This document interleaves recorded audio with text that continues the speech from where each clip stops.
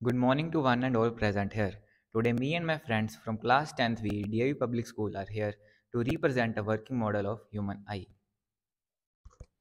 So, as you can see, we have used a convex lens in the eye, a candle as an object, and retina. Here, when the light from the object hits retina, special cells called photoreceptor cells turn light into electrical signals. These signals travel through optical nerve to the brain. As you know, to see the object which are very close to eye or the persons who have hypermetropia uses convex lens to focus the image.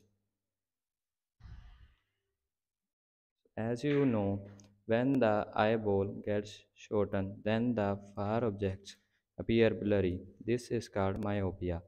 This can be cured by the concave lens. Thanks.